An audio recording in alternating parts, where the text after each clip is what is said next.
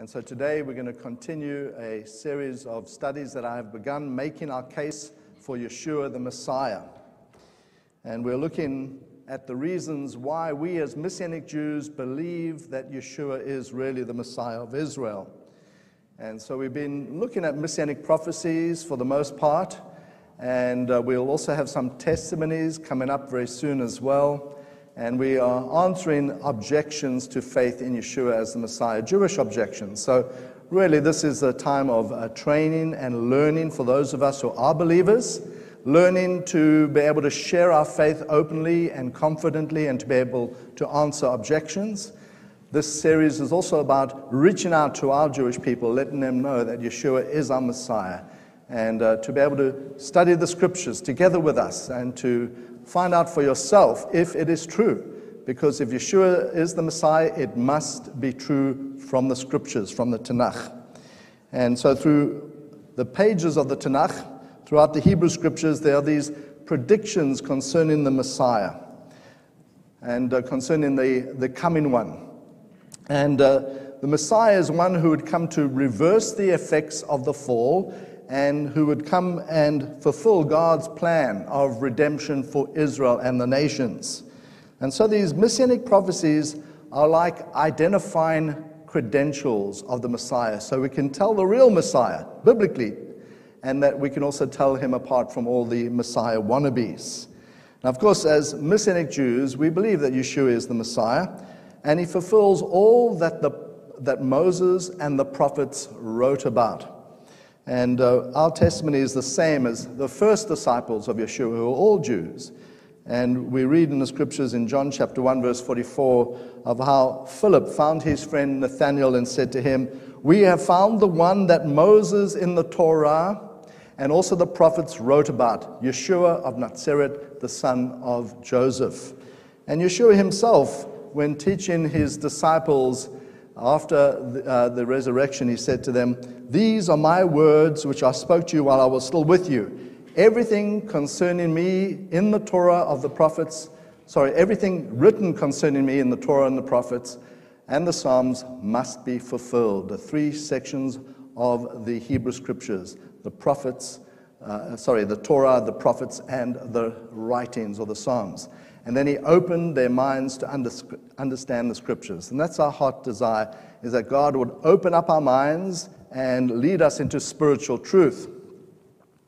Today I'm going to start to look at a famous passage in the scriptures, Isaiah chapter 53. But of course, before we look at this passage, we were going to see how already we've ascertained from the scriptures that the Messiah must be the seed of Abraham, that he must be the seed of woman, and somehow also be God in the flesh, that he must come in the tribe of Judah from Israel, tribe of Judah, that he must come from King David's very own family line, and must be born in the city of King David, Beit Lechem. And those were his family credentials. Today we're going to look at the Messiah's credentials of suffering, how the Messiah is predicted to suffer on behalf of the sins of the people. And so today we're going to look at this prophecy of Isaiah 53, and I've entitled my message today, and I'll continue this next week too, that he bore the sins of many, which is of course a quote from Isaiah 53 verse 12. "Because he poured out his soul to death and was numbered with the transgressors. Yet he bore the sin of many and makes intercession for the transgressors." Today in this first part of the message, I'd like to answer the question, various questions, and that first one is, who is Isaiah 53 talking about? And I'm going to answer a question, hopefully, does Judaism believe in a suffering Messiah? And also related to that question, why did the Messiah have to die? I hope to show that the prophet Isaiah was speaking about the Messiah, and that this was accepted and understood by ancient Judaism. Consequently, I also hope to show that Judaism did in fact believe in a suffering Messiah. And then I hope to answer this question, why did Messiah have to die? Let's first read the full text of the prophecy which actually starts in Isaiah chapter 52, verse 13, until the end of chapter 53. Okay, so you've got your thinking hats on, and you've got your Bible open, or you're watching the screen. So let's get into the scriptures. Isaiah 52, verse 13. Behold, my servant shall act wisely. He shall be high and lifted up, and shall be exalted. As many were astonished at you, his appearance was so marred beyond human semblance, and his form beyond that of the children of mankind. So shall he sprinkle many nations, and kings will shut their mouths because of him. For that which has not been told them they see, and that which they have not heard they understand. Who has believed what he has heard from us, and to whom has the arm of the Lord been revealed? For he grew up before him like a young plant, and like a root out of dry ground. He had no form or majesty that we should look at him, and no beauty that we should desire him. He was despised and rejected by men, a man of sorrows and acquainted with grief. And as one from whom men hide their faces, he was despised, and we esteemed him not. Surely he has borne our griefs and carried our sorrows. Yet we esteemed him stricken, smitten by God, and afflicted. But he was pierced for our transgressions. He was crushed for our iniquities. Upon him was the chastisement that brought us peace, and with his wounds we are healed. All we like sheep have gone astray. We have turned every one to his own way, and the Lord has laid on him the iniquity of us all.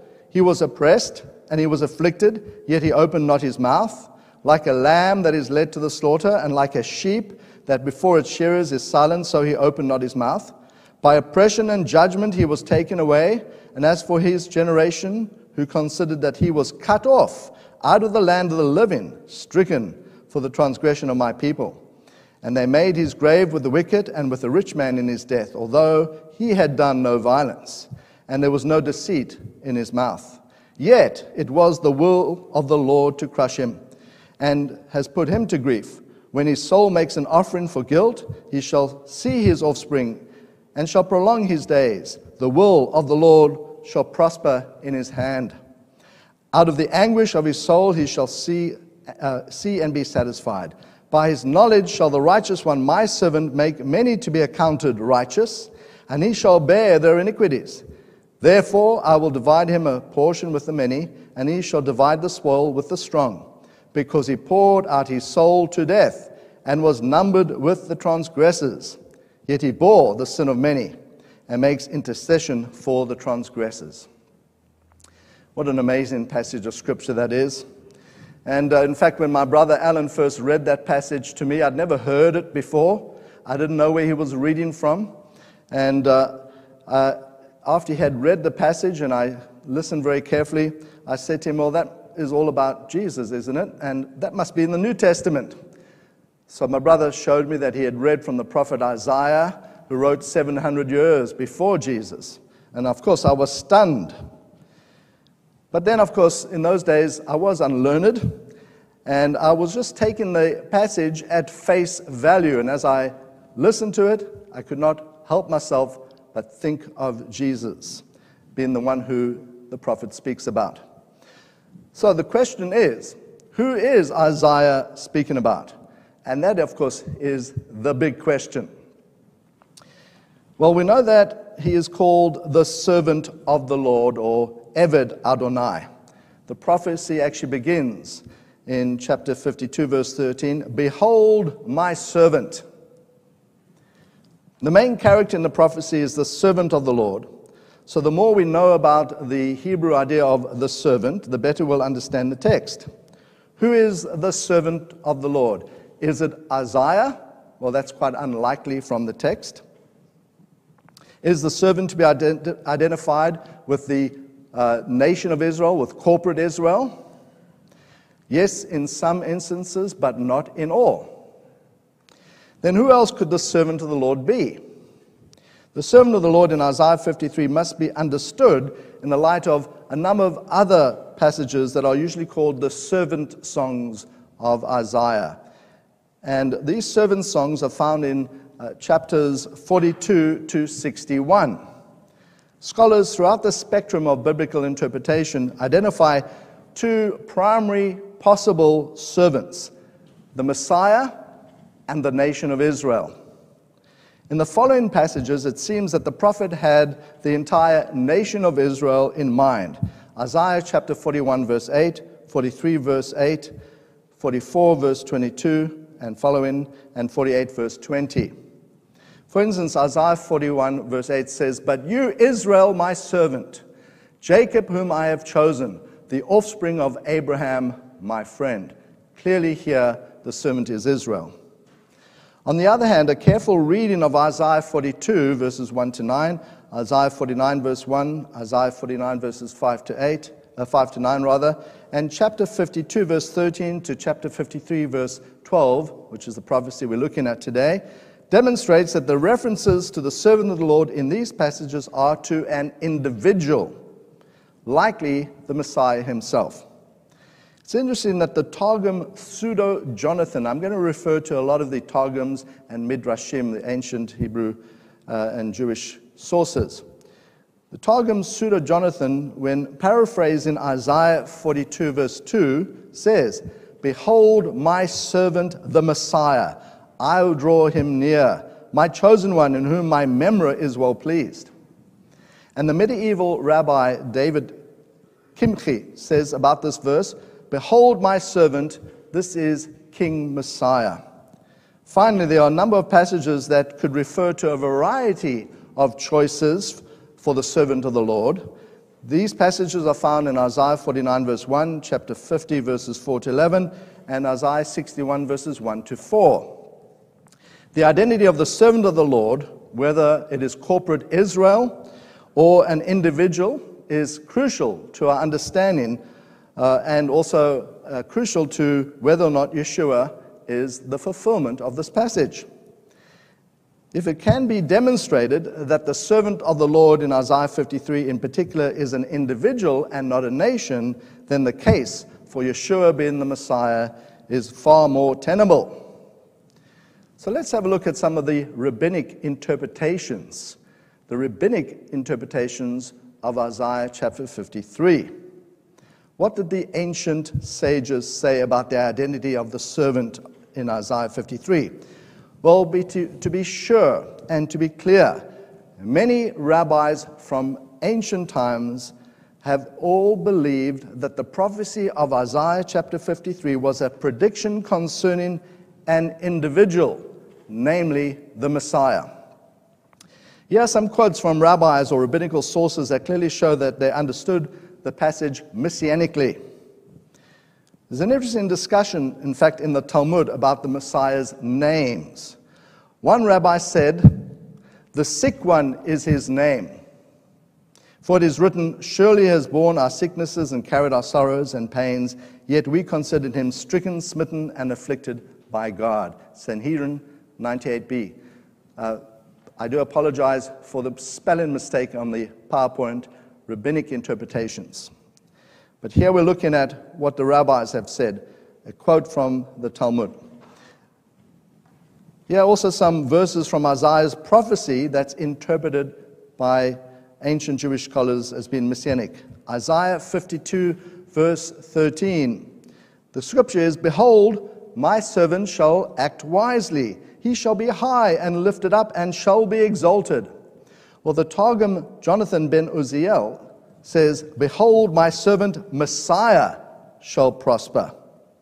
So the Targum of Jonathan ben Uziel, dating back to the 1st century AD, was very heavily quoted by the early rabbis, and he was considered an authority on the Jewish view of Scripture. He definitely considered the Isaiah passage to be speaking about the Messiah.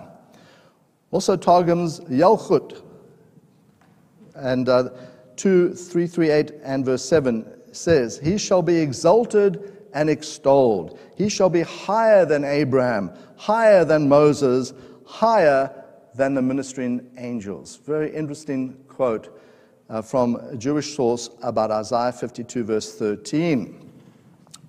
Next week, we're going to look into these passages in a lot more detail. But let's look at Isaiah 53, verse 5. that says, "But he was pierced for our transgressions. He was crushed for our iniquities.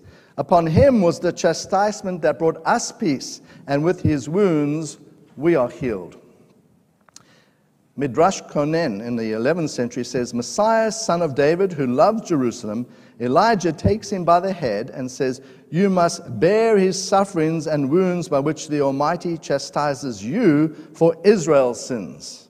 And so it is written, he was wounded for our transgressions, bruised for our iniquities.'" And the Midrash, of course, is a body of homiletic stories told by Jewish rabbis and sages to explain verses in the Tanakh. So this is Midrash Konen, clearly says this verse speaks of the Messiah. Isaiah 53 verse 10, let's have a look at that text. "Yet it was the will of the Lord to crush him. He has put him to grief. When his soul makes an offering for guilt, he shall see his offspring, he shall prolong his days.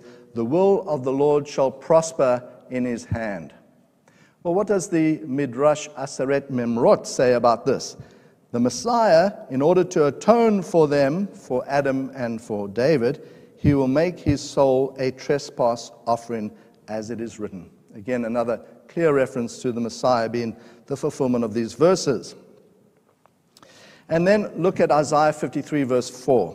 "Surely he has borne our griefs and carried our sorrows, yet we esteemed him stricken, smitten by God, and afflicted." The Talmud Sanhedrin 98a says, "The Messiah, what is his name?" Those of the house of Rabbi Yudah, the saints say, "The sick one." As it is said, "Surely he has borne our sicknesses." Rabbi Don Yitzhak Abarbanel, who lived around the 1500s, while not accepting the view that the Isaiah passage is messianic, makes this dramatic admission. Let me quote to you. "The first question is to ascertain to whom the scripture refers. For the learned among the Nazarenes," that's the Messianic Jews, "expounded of the man who was crucified in Jerusalem at the end of the second temple, and who according to them was the Son of God and took flesh in the virgin's womb, as it is stated in their writings. Jonathan ben Uziel interpreted in the Targum of the future Messiah. But this is also the opinion of our learned men in the majority of the Midrashim." So, despite Abarbanel not accepting that this passage is messianic, he freely admits that the majority of the rabbis of the Midrashim took the passage to speak about the Messiah. Finally, let me also quote to you from the Zohar, the book of Jewish mysticism, thought to have been written either by Simon ben Yochai in the 2nd century or by a Spanish rabbi in the 13th century, a little bit debated. It makes certain statements which have obvious references to Isaiah 53. And this is the text. "There is in the Garden of Eden a palace called the Palace of the Sons of Sickness. This palace the Messiah then enters and summons every sickness, every pain, and every chastisement of Israel. They all come and rest upon him. And were it not that he had thus lighted them off Israel and taken them upon himself, there had been no man able to bear Israel's chastisement for the transgression of the law. And this is that which is written, surely our sicknesses he had carried." The Zohar, this book that is revered by Hasidic Judaism, clearly connects Isaiah 53 with the Messiah. Furthermore, the Zohar recognizes the Messiah will take upon himself the sin and the sicknesses of Israel. The Messiah suffers for his people Israel. Isaiah 53 verse 5, let's look at that. "He was pierced for our transgressions, he was crushed for our iniquities. Upon him was the chastisement that brought us peace, and with his wounds we are healed." The Zohar also says of this verse, "The children of the world are members of one another. When the Holy One desires to give healing to the world, he smites one just man among them, and for his sake heals all the rest. From where do we learn this? From the saying, he was wounded for our transgressions, bruised for our iniquities." So again, very clearly in Rabbinic Judaism, These texts are Messianic. Another volume that takes the Isaiah passage to refer to the Messiah is the Machzor prayer book, the prayer book that is used for Yom Kippur, the Day of Atonement. One of the many prayers found in this prayer book, one of them is called the Musaf prayer. It was written by Rabbi Eliezer Kalir in the 7th century. Part of this prayer reads as follows. Now follow this. The prayer says, Messiah, our righteousness is departed from us. Horror has seized us, and we have none to justify us. He has borne the yoke of our iniquities and our transgression, and was wounded because of our transgression. He beareth our sins on his shoulder, that he might find pardon for our iniquities. We shall be healed by his wound. At that time, the Eternal will create him, the Messiah, a new creature. Oh, bring him up from the circle of the earth, raise him up from the land of Seir, to assemble us on the Mount Lebanon, a second time by the power of Yinon. It's a bit of a mystical prayer, but the more you look at it, the more amazing it is. It speaks about the Messiah being departed from his people, and then the Messiah taking upon himself the sins of the people, his vicarious suffering, his suffering on behalf of others. Then it speaks about the Messiah going away, which is part of their consternation, but coming back a second time and to bring redemption. Much of this prayer is a quotation from Isaiah, chapter 53 in particular, and shows us as even as late as the 7th century, the Jewish view was still that this passage had reference to the Messiah. So, what about more modern interpretations? One can see that many ancient rabbis believed that Isaiah 53 was a prediction of a personal Messiah. So why do Jewish people today have so much problem believing this? Well, this is due to the interpretation given by a well-known medieval scholar, famous Jewish scholar, Rabbi Shlomo Yitzchaki, also known as Rashi. And of course, he was a Talmudic and biblical scholar in the 11th century. He adopted the idea that the suffering servant of Isaiah 53 was the nation of Israel who had suffered at the hands of the Gentile nations. This is the interpretation that most modern rabbis continue to hold, that the suffering servant is Israel. However, the unreasonableness of Rashi's interpretation will become more apparent when we look at this passage more clearly and more closely. Furthermore, there were many rabbis, even at the time of Rashi and after him, that disagreed with him. One such rabbi was Rabbi Moshe Cohen Eben Crispin of the 14th century, who said that Rashi and his followers, now hear this, Rashi and his followers have distorted the passage from its natural meaning.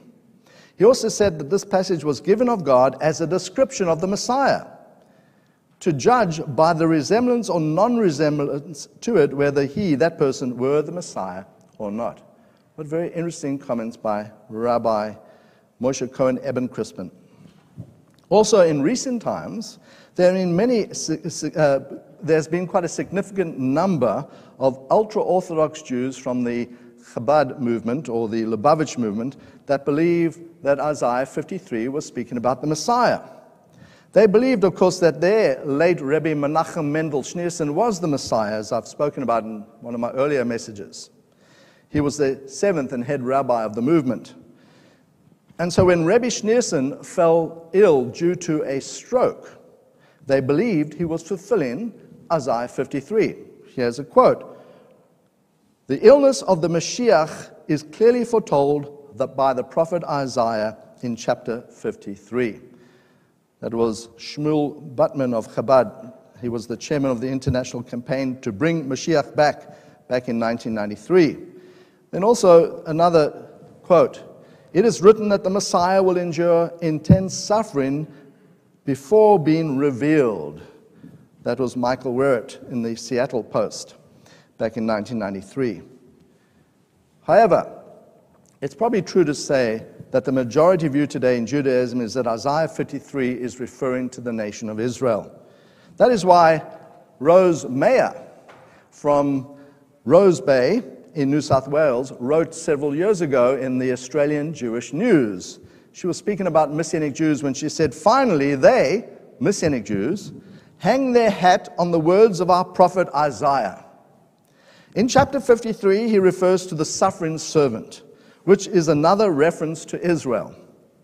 Messianics claim that the reference is to Jesus, and therefore the prophecy was fulfilled. That is nonsense. We know that there is not one single reference to Jesus in the Jewish Bible.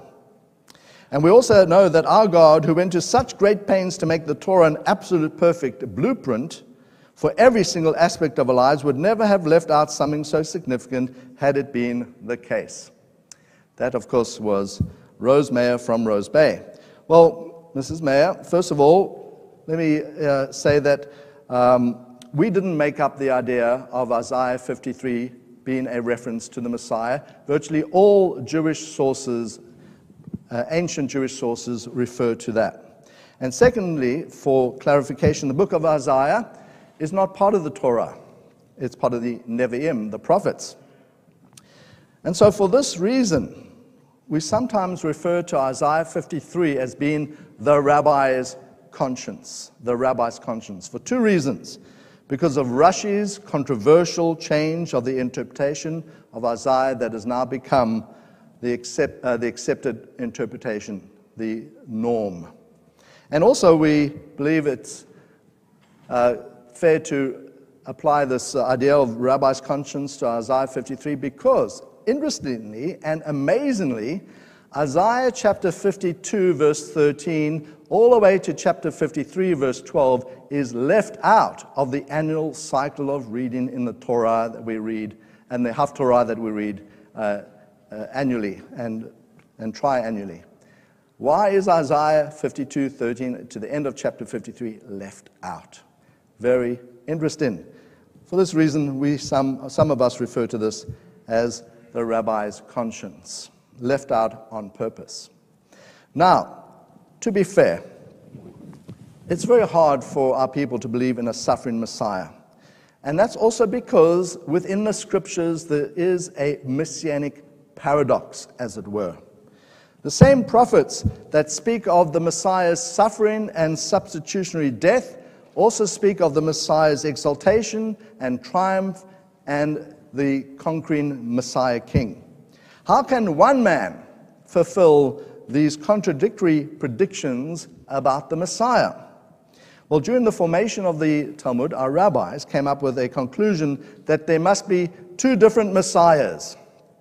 The Messiah who comes to suffer and die for the sins of the people is termed Messiah, son of Joseph, Mashiach ben Yosef.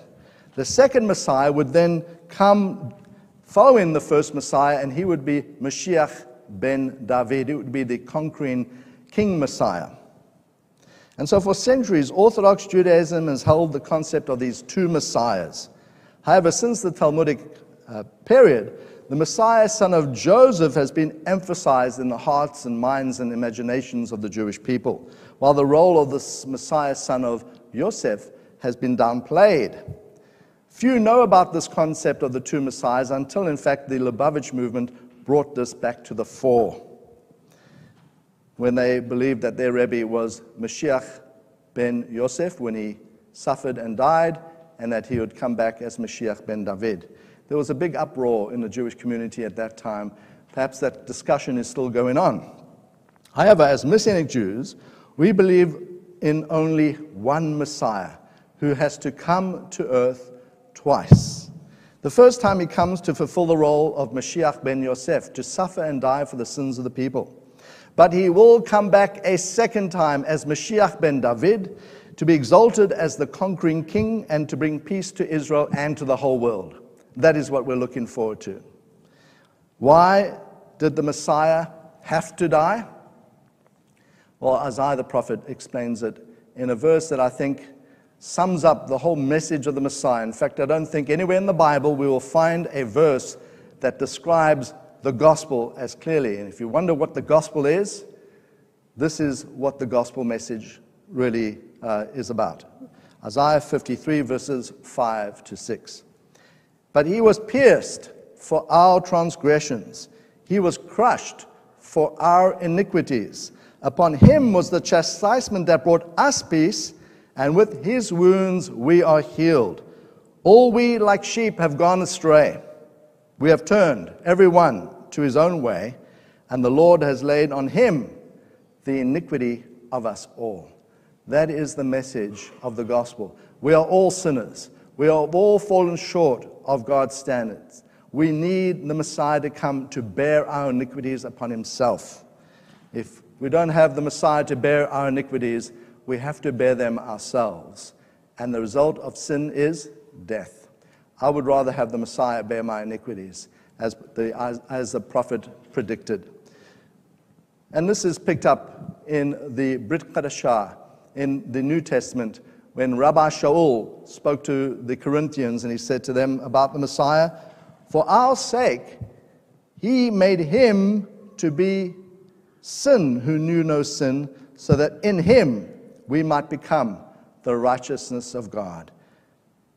For our sake, he made him to be sin who knew no sin, so that in him we might become the righteousness of God. That is the whole message of the gospel right there as well.